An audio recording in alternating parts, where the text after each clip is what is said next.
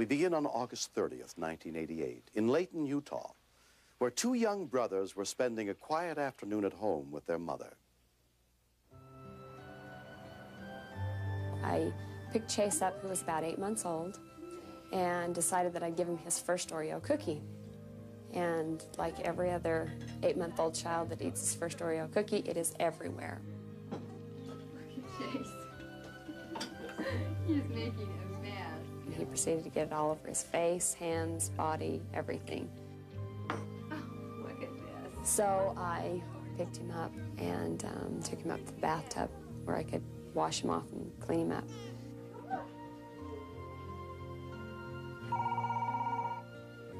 Okay, sit down.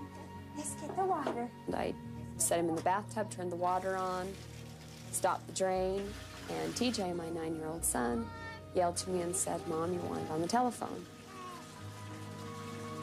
Lori and her husband often took business calls at home. Okay, can I go outside? I'm sure my thoughts were, I'll just hurry and get this phone call and get right back to the baby. That phone call I was waiting for, so when it came, it was like, oh good, I've got to take care of this. And I just went right into the phone conversation.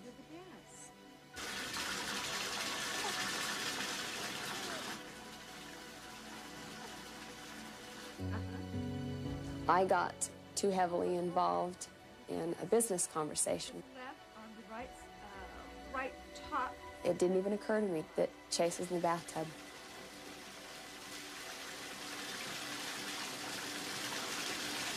All the invoices, all the originals.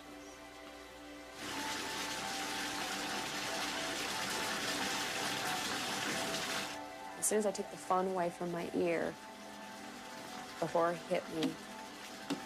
Chase is still in the bathtub and the water is running. I ran down the hall to the bathroom, and just that awful feeling of what you thought you were going to see, you saw. The water running full blast, the tub real full, and Chase floating face down at the top of it. And I saw him, and I saw his state, and how he slumped over my arm as I was running to the neighbor's house. And he was kind of blue and bloated, and that I knew he was really bad. But you just didn't want to believe it with all your heart. You just did not want to believe it.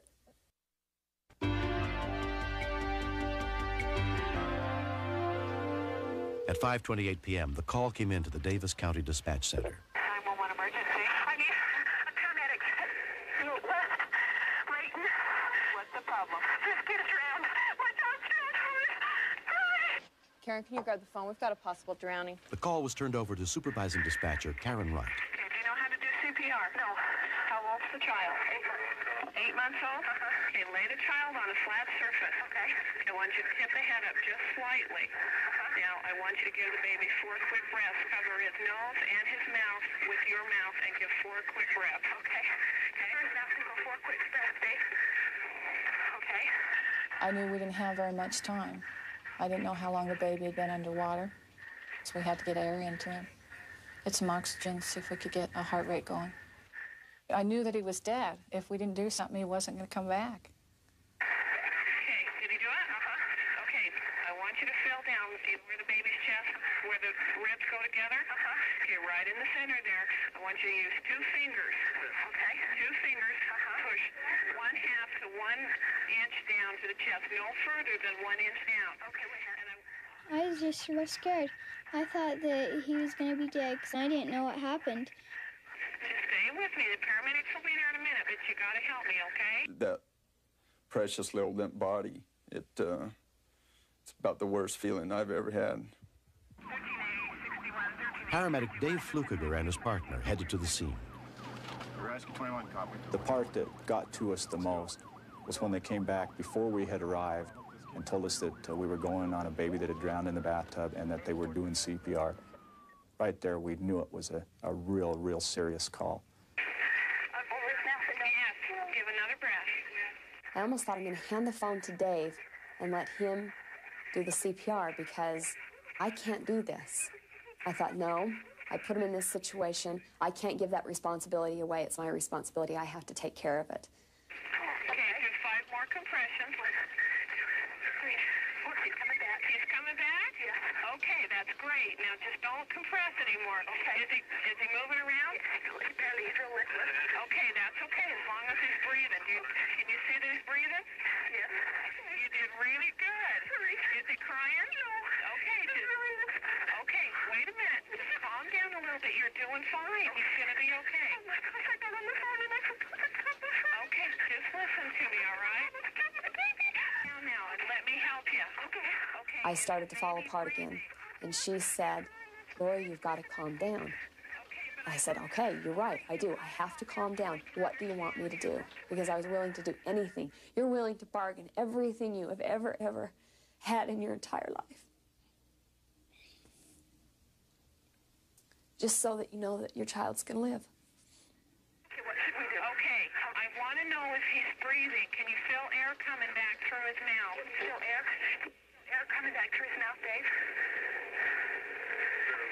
Yeah, a little bit. Okay, is he making any movement of his own?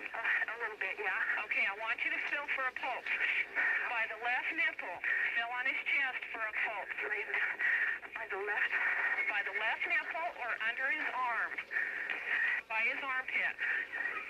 Yeah, I can feel it. You can feel a pulse. Can you do me a favor? Lean your head down and put your ear to his chest and see if you can hear his heartbeat or breathing, either one. His heart's beating really fast. It's beating real fast? Okay, can you... I knew that he still wasn't out of the woods, but I knew that what we had done had brought him around to a point where he was alive.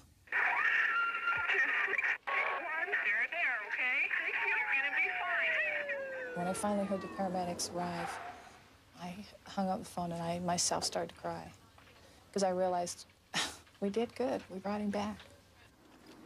Within 5 minutes, the Davis County Rescue Team arrived on the scene. Tell us what happened.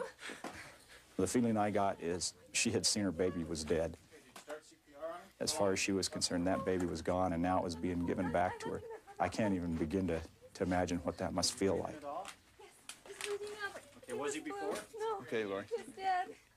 And all I kept saying was, I can't believe I did this. I can't believe I did this. This isn't an unusual call at all. I'm sure that just about every paramedic unit in the country has been on this type of a call. It's just a matter of a few seconds. The phone rings, the baby's sitting up, and you say, I'm just going to grab the phone, and you think everything's okay, and you come back and find out it's not. It's hard for me to be judgmental and say anybody did anything wrong because it's so simple to see how it could happen. It's been 2.5 years since the accident, but Chase's complete recovery still amazes his father, Kelly. The only thing I really can comprehend is just how miraculous it is that my baby's not brain damaged or brain dead. Can you see the river down there? Can you hear it? It's very important that we realize that if we didn't have 911, we don't know what would have happened to Chase.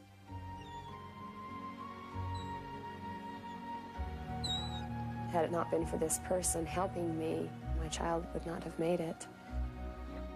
I still cannot do enough or say enough or communicate enough to her how appreciative I am, how much I love her.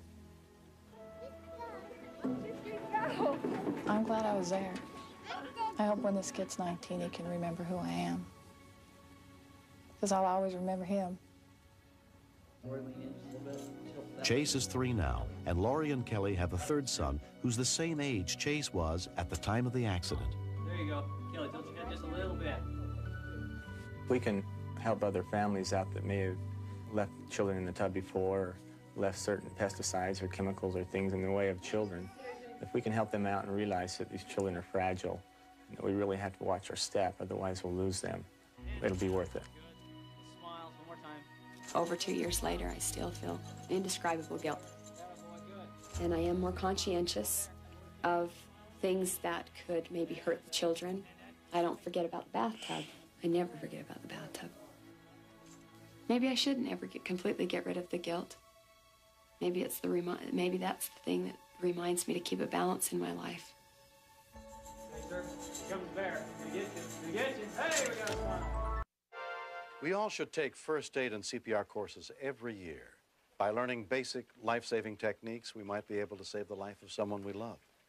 This series is dedicated to all the men and women who answer our calls for help and are there when we need them most. I'm William Shatner. Join us again next week for more true stories on Rescue 911.